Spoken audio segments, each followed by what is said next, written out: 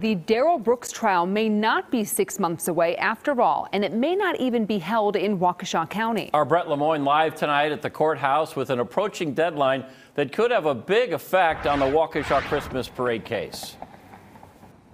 That's exactly right. The trial was originally scheduled for the month of October, but now the defense has until 4 p.m. on Friday to file a motion to postpone the trial, and all indicators show they are expected to do that.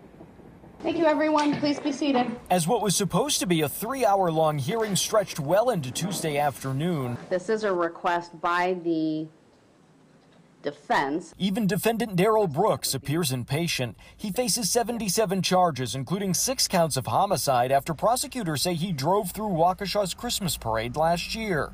The purpose of this hearing? The defense asked to privately draft 100 questions to determine potential jurors. There are many questions that reference family.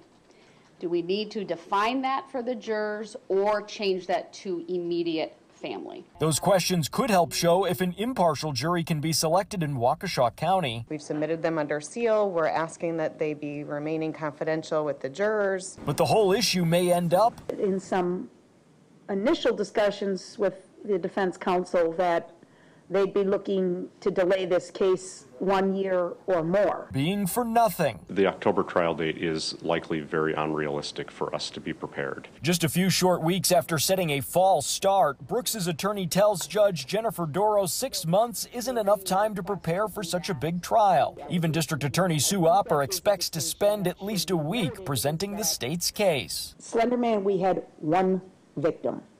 In this case, we've identified almost 100 victims and thousands of witnesses to this event.